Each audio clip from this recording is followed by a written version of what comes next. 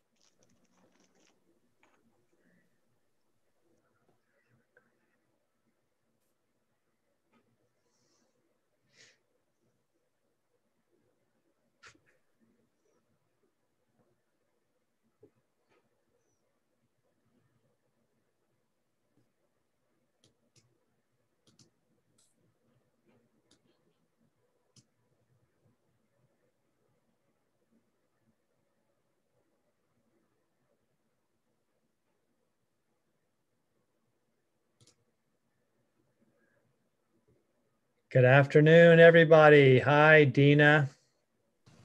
Good afternoon, Russ. How are you? Very good. Hi, Janice. Hi, Linda. Hi, Pam. Pam, you got my list, right? I did. Thank Pam you very Penning. much. All Yeah. right. Hi, Sherilyn. Hi, Estelle. Hi. Hi, Joe. Hi, Jacqueline. Hi, Lorraine. Hi, Margaret. Good to see you all on this Thursday afternoon. And Joanne. Good to see everyone back again. This is a great program we have today. Yeah.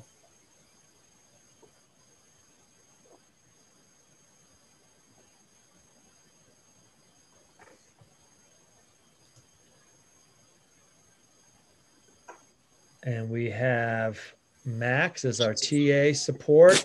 Welcome, Max. We have great TAs here helping with our classes and get set up and tech support. I really appreciate it. If you have any questions today, you can give them to Max. Or shall I say, just put them in the chat. That is the same as giving them to Max. And I'm going to fish out my email, add my email for you for class notes at the end. You'll get a way you can reach out directly and contact me through Get Set Up email. I won't put that in the chat. I'll put that in the class notes at the end. Hi, Beverly and Leslie and Lorraine and Jacqueline and Beth.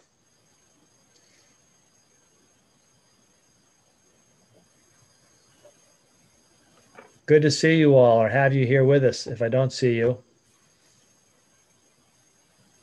I even know where a lot of you live already because you've been in the program every day, and that's great. It's good to have a regular class with one more week of Rick Steves.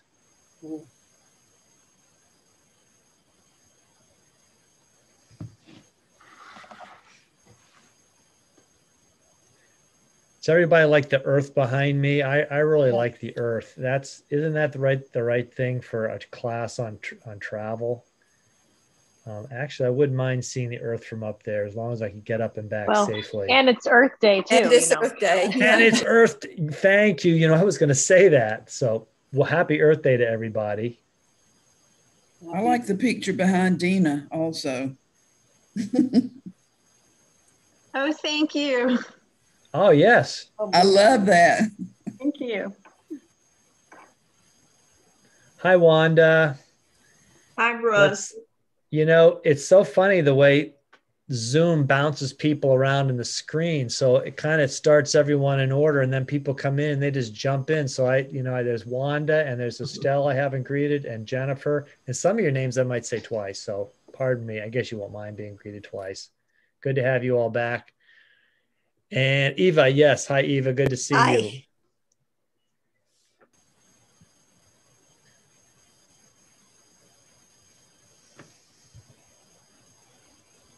And Janice. Hi, Janice.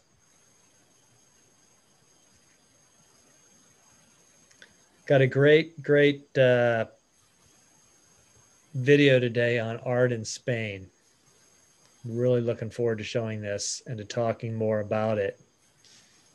And hope that you all are ready to share, if you know, by the way, who your favorite Spanish artist is. And you know what's interesting, when we think about Spanish artists, we don't necessarily think about their art in Spain.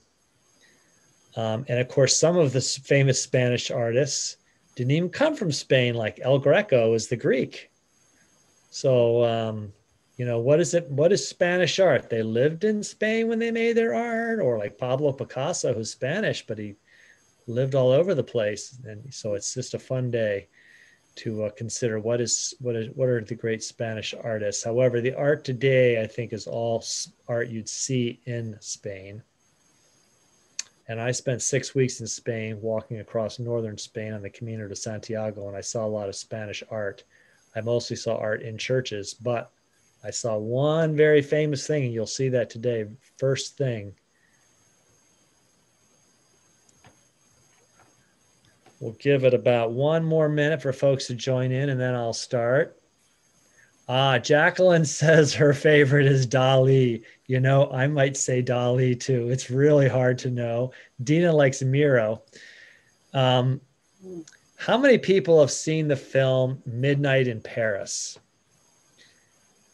If you haven't seen it, you should watch it. Yeah. And one of the things that I love about the film, besides there's so many things I love about it, but one thing is these famous artists and writers and musicians from the 20s who appear in the film, not, someone playing the artist. And my favorite one is the guy who plays Dali. He is really good. The guy travels back in time to the 1920s, and he meets Ernest Hemingway and F. Scott and Zelda Fitzgerald. And oh gosh, someone who's seen it remind me all the people he meets there.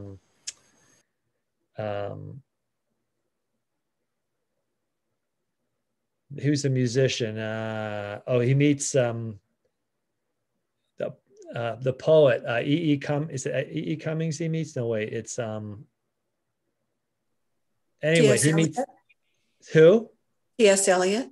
T.S. Eliot, yes. Tom Elliott, he says. Yes, that's a good one. And he meets the famous musician. He is Porter, Cole Porter. It's a fun film. It's a fun film. If you haven't seen Midnight in Paris, I recommend it a lot. Well, I'm going to go ahead and start here. I know some more folks will probably join us in a little bit. Jacqueline says it's one of her favorite films. When you want to pick me up, I just watch that film. It's so entertaining. And the cinematography of Paris, I think it's in April, is absolutely gorgeous. So it's really, really well done. Let me do a screen share here for you.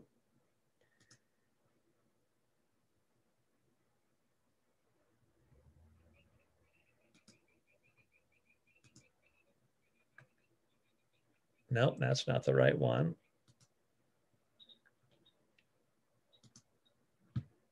There we go.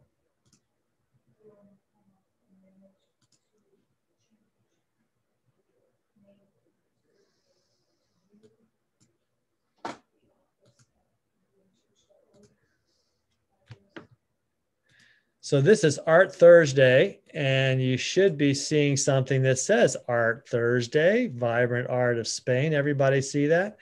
Mm-hmm. That is yes. A Gaudi, which is less known. It is not as famous as the It's a Sacra Familia in Barcelona. This is the bishop's residence in Astorga. And Astorga is one of the famous towns or cities along the Camino de Santiago. It's about a 2-day walk from Leon. And it is just a gorgeous building. To the left of it is the cathedral in Astorga, which is also a gorgeous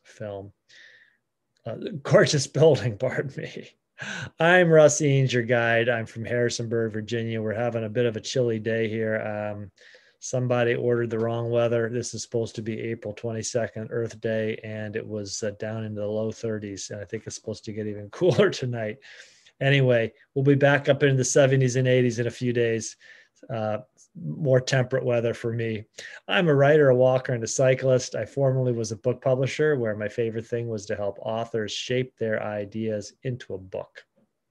I'm now a full-time guide with Get Set Up, where I really love working with older learners, and I enjoy all the wisdom I collect from you and the energy I get from doing these classes. Get Set Up helps you learn useful skills from people like you so you can do wonderful things. We learn from each other. So ideally, we can see you and your cameras are on. You may request a recording after class of this. You just contact help@getsetup.io. And if you are joining by live stream, and there are a lot of people out there today joining us by live stream, the best way to participate is to join us and register for a class. Then you get to be here live and you can offer your opinions or ask your questions. By the way, Get Set Up's not paid to promote any specific products. We're strictly an educational organization. We're celebrating Rick Steves this month. I guess that's the way we could put it. He came to Get Set Up on April 13th. That was like a week and 2 days ago. We're going to continue with Rick Steves for the rest of the month. You know, he does lots of videos. Someone asked me last night why he stopped making videos, and I don't have the answer to that yet. But you can see Rick Steves. He'll be on, I believe, this evening at 9 p.m. Let's see, I gave the time yesterday. Let me check that out. Yes, he will be 9 p.m. this evening. You can watch again the interview with Rick Steves. It was great. I really recommend it. And he'll be on tomorrow at 6 p.m. So you can watch that if you missed it the first time.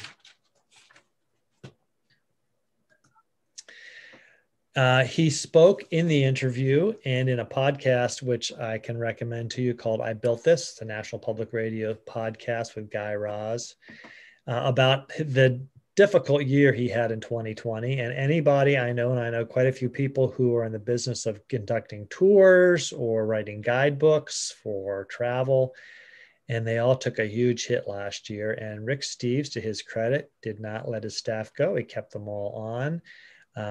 And when he was asked about that in a newspaper interview, he said, "Our mission is to inspire Americans to venture beyond Orlando." By the way, he says that in the interview that he did with Lawrence on Get Set Up. "We owe it to our mission to still be around after this is done," he means after the pandemic, "so America can be less fearful and open to the world with a mindset of building bridges instead of building walls." And that's something that I really love about Rick. He helps open our minds and our hearts and to other experiences. So we are not fearful of others, but appreciate others. And I really like the way he helps us find an appreciation for other cultures. We are starting an upcoming, a lot of regular travel series coming up. We'll be talking about more destinations. Let's see, a week from Monday, Frank and Joanne Kohler, who have been regular attenders to these Rick Steves sessions, will be talking about their trip to Cuba in 2019. So that's a great one. We're also going to be doing some classes on active travel. That's what I call travel by foot, pedal, or paddle, you know, where you power yourself along the travel. We'll be doing lots of classes on practical travel tips, and already some of those have started already. So keep an eye out. If you go to Get Set Up and you put in Russ's name in the search, you can come up with all the classes I do on practical things or anything else. We'll also be doing some talking some about alternative travel, things like house sitting, work away, road scholars, and also we'll be doing lots of sessions on history, food, culture, and art around the world, the kinds of things we appreciate when we travel. I'm going to pause here 1 second and reshare so that I can show you the Rick Steves video and make it look good for your screens. And we'll find Rick, who has, oh, Rick is over here. The Art of Spain, Rick Steves classroom. The 19th century was a boom time for Barcelona. By 1850, the city was busting out of its medieval walls. A new town called the Eixample, or expansion, was planned to follow a grid-like layout. Wide sidewalks, graceful shade trees, chic shops, and plenty of Art Nouveau frills make the carefully planned Eixample district a refreshing break from the dense old city. Building corners were snipped off to create light and spacious 8-sided squares at every intersection. The vision of the Eixample was to have everything equally accessible to everyone. Each district of about 20 square blocks would have its own market, hospital, schools, park, and daycare. While the original vision was an egalitarian one where each zone was equal, the Eixample became an architectural showcase for its wealthy residents. While adhering to height and width limitations, they built as they pleased, often in the trendy style of the day, Modernisme. Modernisme is the Catalan version of Art Nouveau, which flourished across Europe in the late 19th century. Barcelona was the capital of Modernisme, and especially here in the Eixample, it shimmers with its characteristic colorful, leafy, flowing, and blooming shapes.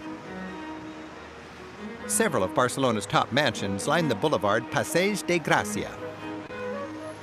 Because the structures look as though they're trying to outdo each other in creative twists, locals nicknamed this stretch the Block of Discord. Barcelona is an architectural scrapbook of the galloping gables and organic curves of the most famous Modernista architect, hometown boy Antoni Gaudí. His Casa Milà is Barcelona's quintessential building from this era.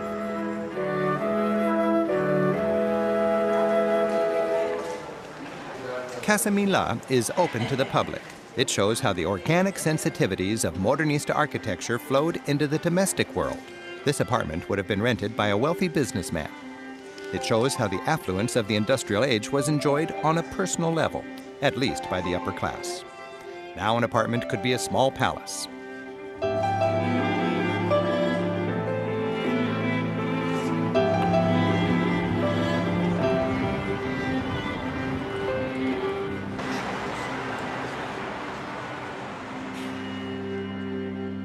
Gaudí's most famous work is his unfinished Church of the Holy Family, or Sagrada Familia.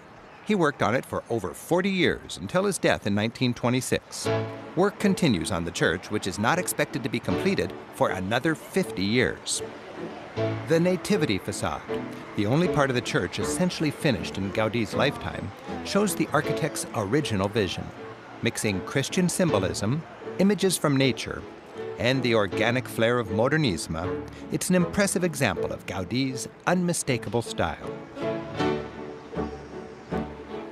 The more modern Passion facade has a different yet complementary style.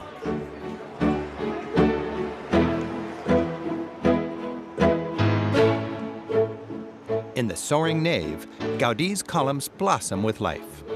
Gaudí was a devout Catholic. Part of his religious vision was a love for nature. He said, nothing is invented, for it's written in nature first. His little windows let light filter in like the canopy of a rainforest, creating space for an intimate connection with God. Stepping into this monumental construction zone, visitors see the slow and steady progress and what their steep admission fee is funding. Like the construction of great churches through the ages, this project takes many lifetimes. Gaudí knew he'd never see it finished, as do the architects working on it today. Yet they all contribute, pushing steadily toward completion. Someday, a central 550-foot tall Tower of Jesus will rise above all this. It'll dwarf everything we see today. The vision? To shine like a spiritual lighthouse, visible even from out at sea. If there's one building on Earth I'd like to see, it's Sagrada Familia. finished. For a more playful dose of Gaudi's architectural genius, we're heading out to his colorful Parc Güell. While today the grand stairway and its welcoming lizard are overwhelmed by fun seekers, Gaudí intended this 30-acre garden to be a 60-residence housing project, a kind of gated community. Fanciful viaducts complement the natural landscape. Gaudí actually lived in this mansion. As a high-end housing development, the project flopped. But a century later, as a park, it's a huge success. As you wander, imagine that the community succeeded and you were one of its lucky residents. Here at the Hall of 100 Columns, the intended produce market, you'd enjoy the fanciful columns and decor while you did a little shopping. Heading home, you'd stroll down the playful arcade. Like a surfer's perfect tube, it's another nature-inspired Gaudí fancy. And on such a beautiful day, you'd sit a spell on Gaudí's ergonomic benches to enjoy a grand view of this grand city.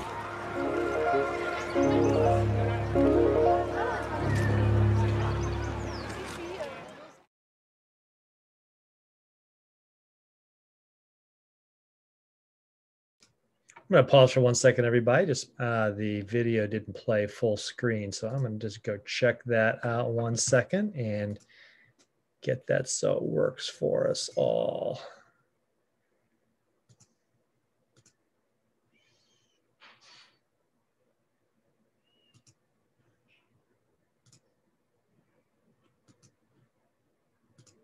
Sevilla's passion for religious art is preserved and displayed in its museum.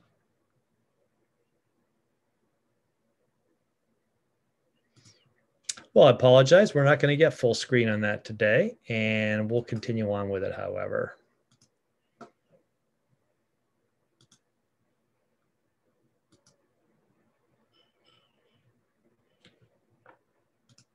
Museum of Fine Art, the Museo de Bellas Artes.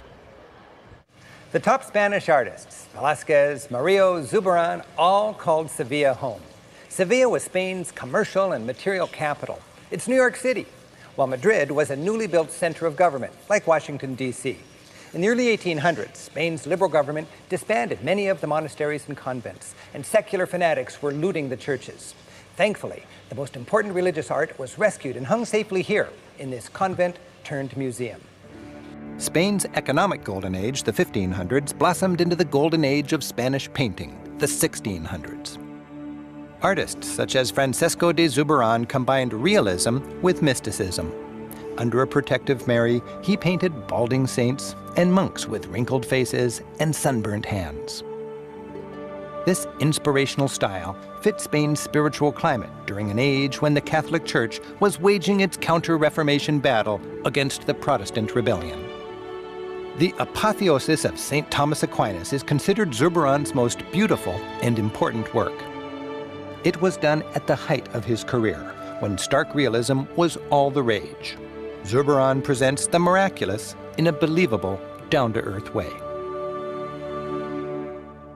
Eventually, the soft and accessible style of Bartolomé Murillo became more popular than Zurbarán's harsher realism. Murillo became the rage in Spain and through much of the Catholic world. This Madonna and Child shows how Murillo wraps everything in warm colors and soft light. Murillo's favorite subject is the Virgin Mary, shown young and pure. The painting is called The Immaculate Conception, one of dozens Murillo painted on this subject. Catholics believe that not only was Jesus born of a virgin, but that Mary herself was completely pure, conceived immaculately.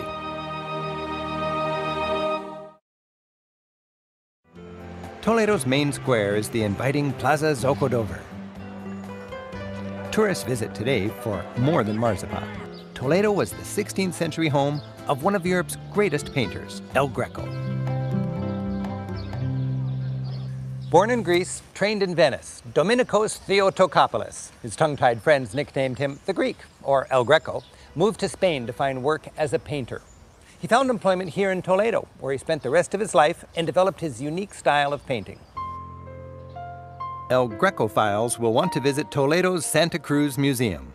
Originally an orphanage and hospital, Today, its wards house 16th century art, including a superb collection of El Greco paintings.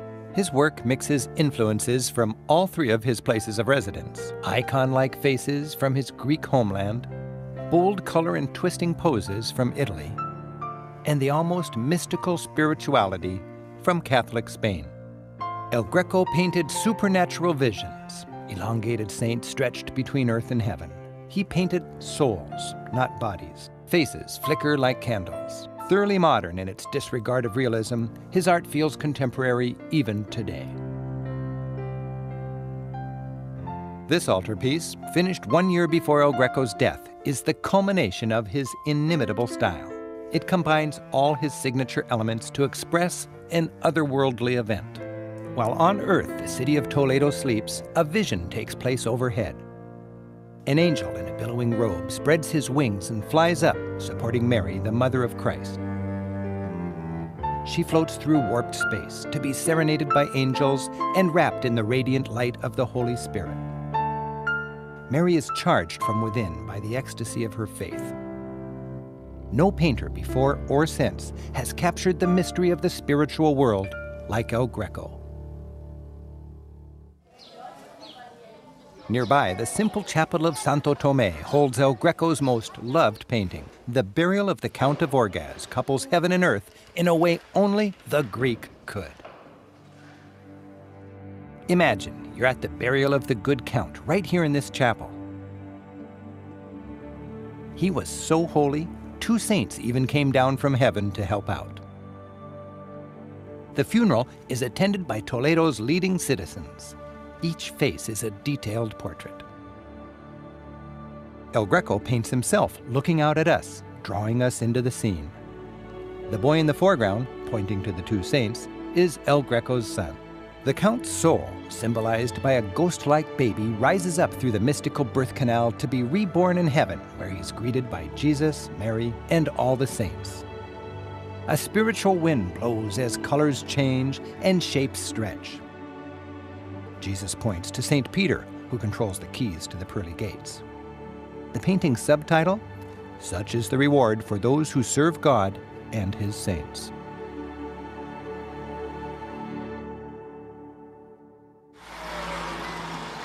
Our hotel, the Residencia La Almazara, while truly in the country, is just 2 miles out of Toledo. The summer residence of a 16th century cardinal, it's a lumbering old place with inviting public spaces, a sprawling garden, and simple but comfortable rooms. Fond of the cardinal, and perhaps this view, El Greco hung out here for inspiration. For a radically different slice of Catalonia, we're heading north up the Costa Brava. The town of Figueres has the Salvador Dalí Museum, the essential Dalí site. Ever the entertainer and promoter, Dalí personally designed, decorated, and painted it to showcase his life's work. He was buried right here in the floor of this room in 1989, and the museum serves as a mausoleum to the artist's creative spirit. When Salvador Dalí was asked, "Are you on drugs?" he replied, "I am the drug. Take me." Dalí produced some of the most thought-provoking and trailblazing art of the 20th century.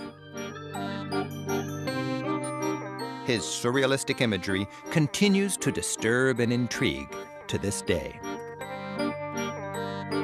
The best known of the surrealists, Dalí created photorealistic images set in bizarre dreamscapes. His life changed forever in 1929 when he met an older Russian woman named Gala. She became his wife, muse, model, manager, and emotional compass. An audience of golden statues looks down on the museum. Above Dalí's personal 1941 Cadillac hangs the boat enjoyed by Dalí and his soulmate, Gala. When she died, he was devastated. Below the boat drip blue tears. Squint at the big digital Abraham Lincoln, and he comes into focus.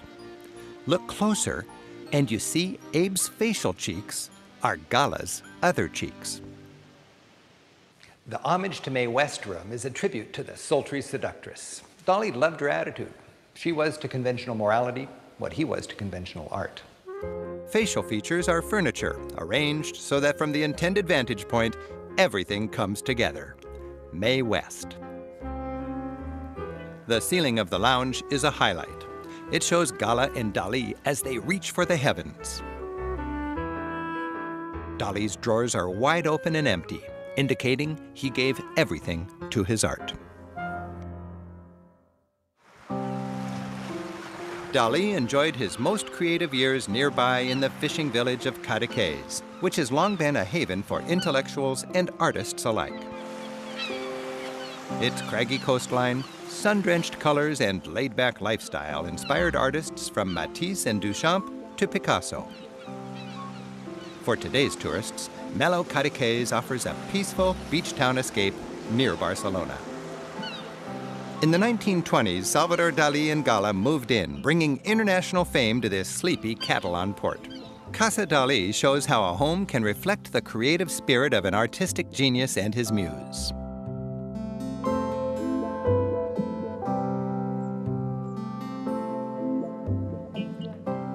His studio was equipped with an innovative easel. It cranked up and down to allow the artist to paint while seated, as he did 8 hours a day.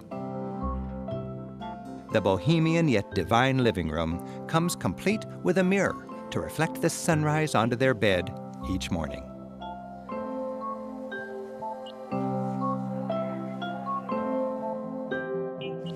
Like Dali's art, his home defies convention. And like the artist himself, it's playful and provocative.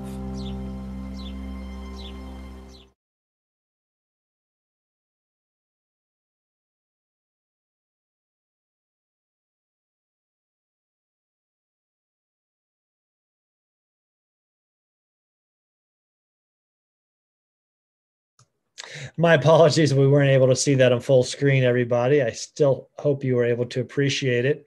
I particularly loved Dali. That was quite an unusual collection that he has. I love what he did with his home.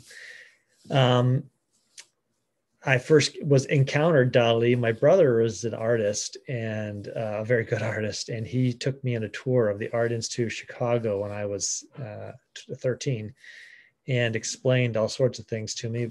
French Impressionism, which the Art Institute has the best collection of French Impressionists outside of France, at least it used to, and also showed me Surrealism and tried to explain it to me. And I can still remember seeing the Salvador Dali's there and the trying to imagine what they meant. But looking at his house and the way he expanded his art into the architecture of his house is quite amazing. Who has some comments or thoughts about what we saw about art in Spain today? Go ahead and just raise your hand, or you can raise a virtual hand. Unmute yourself. We don't have that big of a class today, so go ahead. Yeah, I think I'm just as fascinated with the architecture as the art that they were showing, especially in the very beginning. Yes, same thing with Gaudi. His architecture, yes. I love that housing development that he designed. Amazing. Just amazing. The video must have been a few years old because the La Sagrada Familia is the altar has actually been consecrated, and it's more finished than what we saw in that video. It's further down the road than when that video was made. You're right, Susan. In fact, I think until recently, it wasn't even roofed completely. And I understand now that the roof is complete, which also gives us a sense of how in the Middle Ages they would build these cathedrals that might take 150 years to build, and they would not have the roof on right away. And they would have to get to a certain point where they would have a roof on, they could consecrate the altar. That's right. Gaudi's intent was to make a Gothic construction without buttresses, and instead he used those internal columns are like trees, a form of nature, and those buttress the roof. Yes, that's amazing. That is amazing. I was there 2 years ago, and the interior, I mean, the exterior is amazing, but the interior is so beautiful, and the light that comes through the windows and the different colors depending on how the sun hits, it was just fantastic, unforgettable. That's right. He designed that for how, and as all cathedrals are designed for sunlight, for how they affect the building, and he did that in that building. Yes. Who else wants to share about an experience you've seen or the art of any of those artists that they mentioned? They did mention Picasso, who might be the most famous Spanish artist, but that's okay. We really got a lot of information about a lot of different things, and I found it amazing how much could be condensed into this short video. And I saw the Mae West lip sofa. He also has a museum in Brighton. There's a Dolly Museum, Brighton in England. And they that's also, right. They also have you been there, Estelle? Yes, many years ago. And they also have the red lips. I didn't remember that it was Mae West, I didn't remember it was Mae West lips. But there was so much information really in one condensed thing. It's amazing. Amazing. Do you know if any of those museums have been redone or whatnot? Because I was in those museums when I was much younger, and I just don't remember them looking quite so bright and light. But maybe they always were, and I just didn't notice because I was so young. I didn't pay attention. But they looked like they were newer, remodeled. Who's been there that could answer that? Well, I know that there's, I've been to Spain several times, and I know that there is recent construction, but I don't think it's renovation. I think it's additions being made to the Prado in Madrid.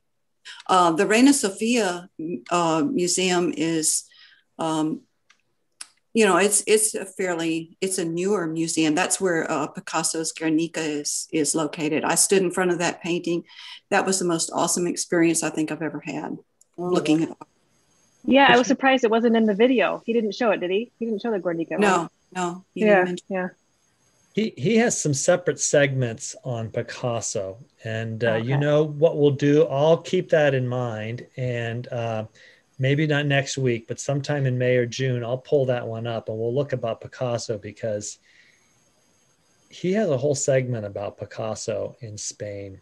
You'd have to, really. There's so much. I mean, I've seen the Guernica too, and it was like she said. You could stay there all day and look at it. Did you say that's in Madrid?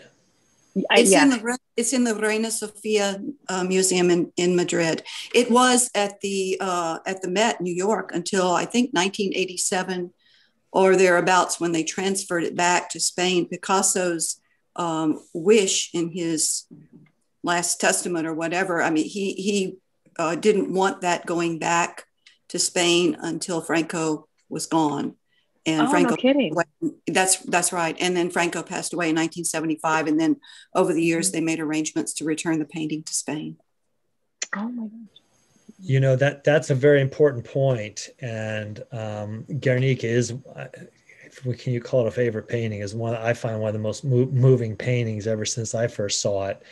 And when I was in Spain walking the Camino de Santiago, there were sections of Guernica in Pamplona, kind of like street art. And of course, that's in the Basque region of Spain, not that far from Guernica itself. But that's a very good point about him not wanting to have it back in Spain while Franco was still alive, because it's a very powerful political statement against the Francoism and the Civil War. So I would like to see that one day, and I would like to be like the two of you and stand in front of it for a long time.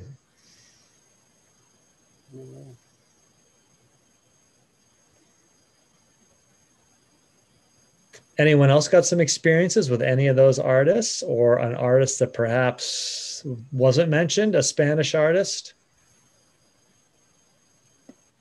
You didn't mention Goya or Velasquez, or well, they did mention Velasquez, but Goya, who painted around the time of the Napoleonic Wars, and he was a very interesting character himself. Mm-hmm.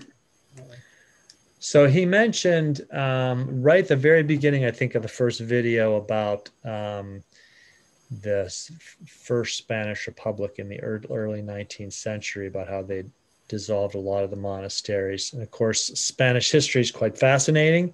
I think I've recommended in other classes, I'm trying to think what else we've done on Spain, the book The Ghosts of Spain, written by Giles Tremlett, a British journalist, which is kind of a tour of modern Spain, and really opened my eyes to all the very different regions of Spain, how they're not the same.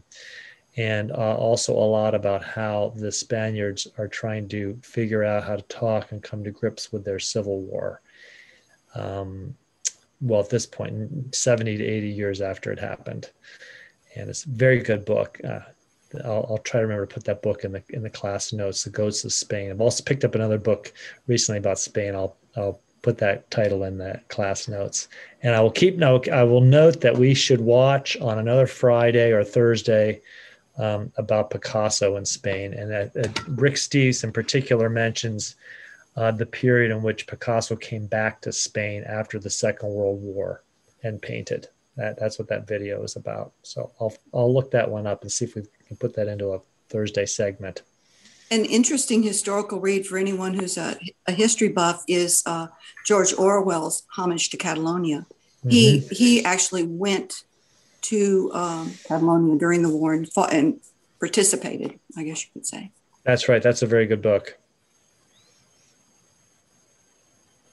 I wanted to mention when I was in Dali's house outside of Barcelona, you had shown the picture, or Rick Steves showed the pictures of the lips, and the eyes and all of that.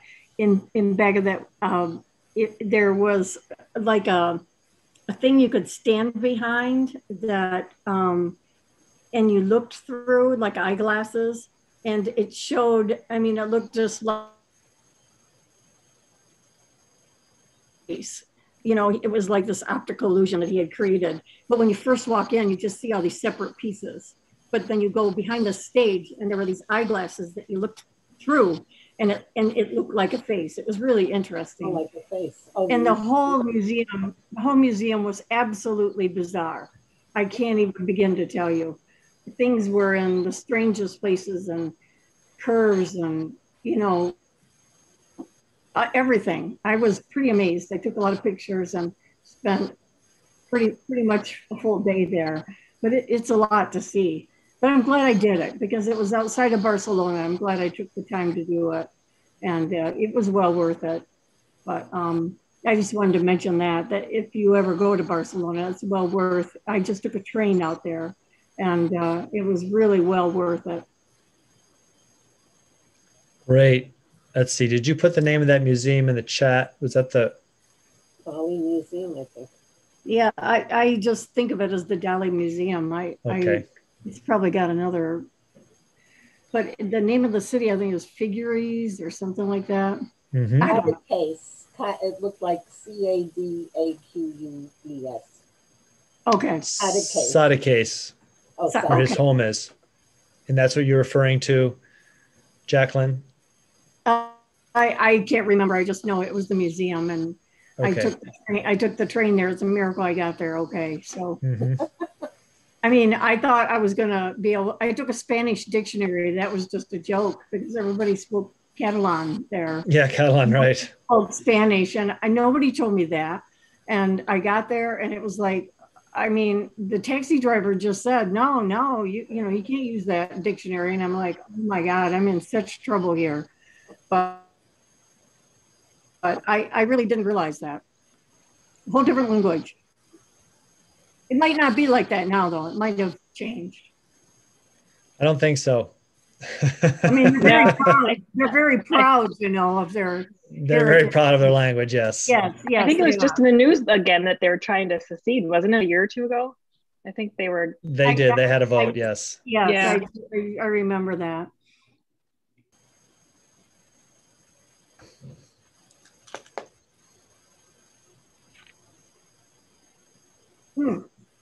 I know the other artist I was thinking about is Miro.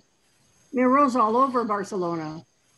There's a museum. I don't think the hill. It's not Montjuic. It's the other hill overlooking the harbor, and there's a museum there of his works.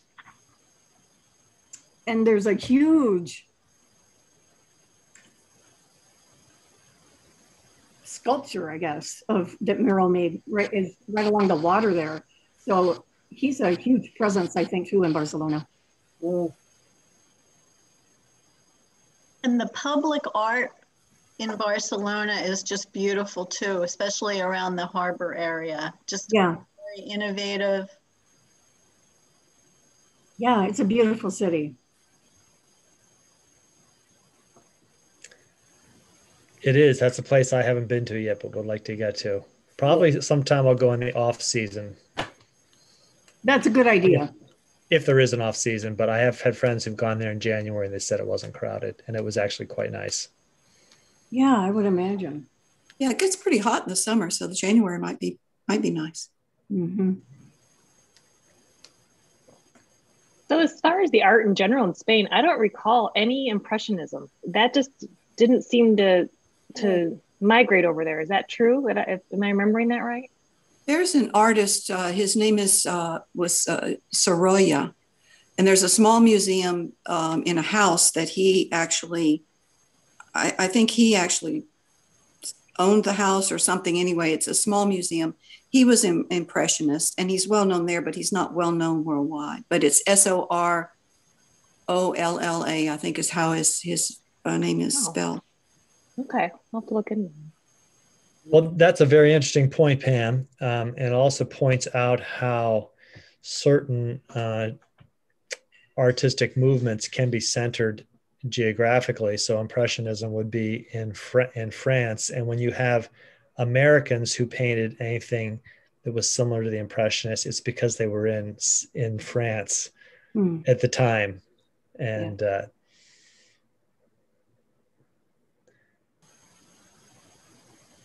so it's like they leapt over Impressionism straight into Picasso and Dali. Yeah. Modernism and Surrealism. My brother explained to me that Surrealism is the juxtaposition of disconnected elements. Interesting. Or contradictory or disconnected elements. That's the only way I've been able to describe it my whole life still. I still feel the same thing about it. Yeah, that's a tough one for me to really like, but I really do appreciate the idea of it. Like, it's nothing I would hang in my living room. That's just not my thing. But you know, I do get that it's very unique and you can learn a lot from it. It's thought provoking. Yes, exactly. And Rick Streves referred to dreamlike elements. I thought that was an eloquent way to try to put it.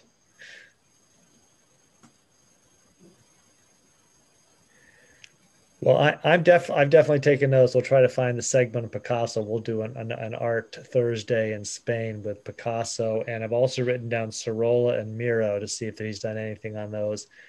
Or perhaps someone else has, because one thing that has happened in the last year is a lot of museums have become virtual because people can't go to them. So we may be able to find some virtual museum tours that we can do of art. Yeah. Trivia question. Who was the recent filmmaker who was inspired by the figures in Casa Milà? No idea. Tell us who, Susan. It was Spielberg. If you think about the guys on the roof in Casa Milà, you're looking at a Star Wars figure. Ah. Okay. Yeah. Very good. I think I've heard that before.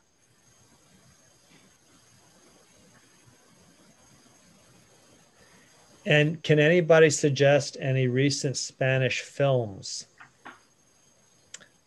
If you can, put them in the chat. I'll pick those up. I've got a few in mind myself that I'll try to put in the class notes. I've particularly enjoyed. And there's one that is available on Netflix. And I think it's called 100 Days of Solitude. I don't know if anyone has seen that. I'll check it out. It's a beautiful film about a man who goes into the mountains in northern Spain for 100 days of solitude. Very beautiful. Spain in Two Trenches is more of a documentary movie about the Civil War, the Spanish Civil War. I don't know anything. It looks like it's gotten a lot of awards, but I haven't watched it myself. But well, Spain in Two Trenches. There is also, I'm not sure if it's the same one. There is a documentary done more recently about the Spanish Civil War and about remembering. I'll see if I can find that the might name. Be. Yeah. Maybe it is. It was done in Spanish, and I feel like it came out in 2019. So I'll find out how widely available that is. I'll look that one up. Spain in Two Trenches. Yeah. What was the movie about Paris that you said in the very beginning? Midnight in Paris. I thought so, but I wanted to check. Can you put that in the notes too? I will. My mind is it's directed by Woody Allen, but it stars Owen Wilson. Owen Wilson, who is just absolutely fabulous. And what's his girlfriend's name? I don't remember. Abigail Adams, I believe. Is it Abigail Adams? Okay.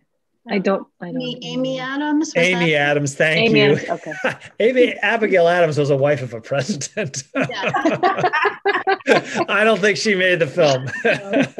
Amy. Amy. Thank you very much. And then, absolutely hilarious, beautiful film. Go ahead, Dina. And didn't he meet an actress, that he sort of hung out with? And I'm trying to remember who that was. I'm going to need to go back and watch the movie again. I can't remember her name either. He also meets Gertrude Stein. Right. And the Fitzgeralds. I actually loved the Hemingway figure. Was really, really, really good. The guy that played Hemingway. And it is just delightful. If you need a pickup, just watch Midnight in Paris. When my youngest daughter is a big fan of the movie, and she went to Paris with my wife and me in 2013 for a few days. And we made sure that we found the spot where Owen Wilson sits on the steps at midnight and the car pulls up and picks him up. And there's a picture of me sitting on those steps and of my daughter. So it's a kind of a famous spot. It's on the left bank. It's not very far away from the old, that's the Latin Quarter. So it's a lot of fun. Just a fun movie. Well, you've been a great group. And our time's about up. Tomorrow we have history in France. So please come back and join us for that. We've got one more week of Rick Steves, and then we've got some different travel classes that will be starting up the week after that. But we'll also be doing some classes with learners in May. Frank and Joanne Kohler will be here May 3rd to share with us about Cuba. The following week, May 11th, we have another learner who's going to talk to us about hiking and doing walks for people that have limited mobility, which is going to be a great topic. She's someone who had been paralyzed several years back, has regained part of her motion, but not all of it. And so she's written several books on walks that are like 2 miles or less in Massachusetts. She's going to come and share her story with us. So we've got lots of great things lined up and some really good guest speakers who I can't reveal yet, who are coming in May, but we'll be continuing on with travel classes during the day and in the evenings or late afternoon like this. So just keep an eye out, and we're doing a lot more where you can maybe in a week or two, you'll be able to see before a class starts upcoming classes that I'm doing on travel. And then at the end, you'll be able to catch those so you can find those to sign up for them. Also share them with friends that you know would enjoy them. And I will get my guide email to you at the end. So if you have any suggestions for classes, please reach out to me. Anything you'd like to see us cover, anything you'd like to help with, something you want to tell about, I'd love it. And I'll hopefully see some of you tomorrow. So have a good rest of your day, Thursday, and we'll see you. Thanks, Russ. Thank you. Great. Thank you. Hey.